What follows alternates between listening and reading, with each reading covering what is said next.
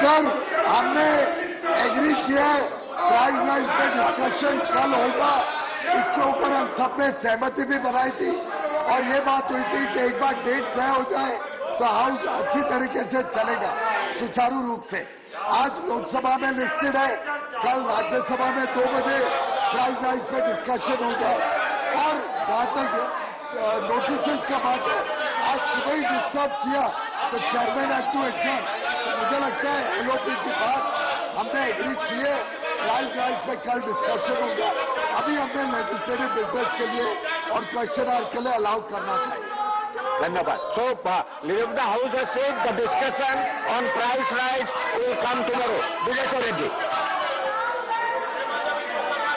Sir, in the light of the fact that the rejection rate under PM Swanidhi is about 25% and the higher percentage are in pending status, I would like to know from the Honorable Minister, does the government intend to use this PM Swanidhi to include street vendors in the formal economic structure of the economy? In the formal economic structure of the economy to get accurate picture of India's GDP. Thank you very much. Minister. Sir, I want to thank the honourable member. As I said in the response to the earlier supplementary, downwinding committees are in place in local areas in pursuance of the Street Vendors Act 2014. Now, this is a subject under the purview of the state governments.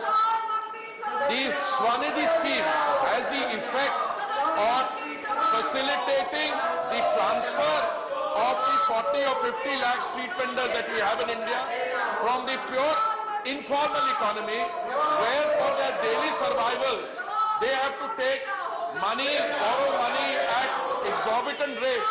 Sometimes the rates are as high as 3,600% per year, by being given micro loans of 10,000 rupees initially, and then if they pay it back, immediately getting 20,000 and a third loan of 50,000, a total of 90,000.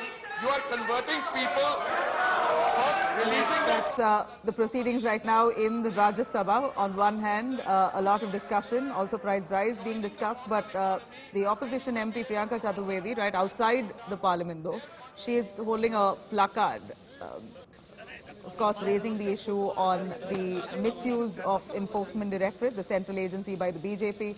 ED stands for Extended Department of BJP. This is Priyanka Chaturvedi's placard as she holds it up in front of the parliament in protest. This was decided that they're going to be raising the issue. A motion was passed on the matter as well. Possibly we're going to see a likely discussion on the same.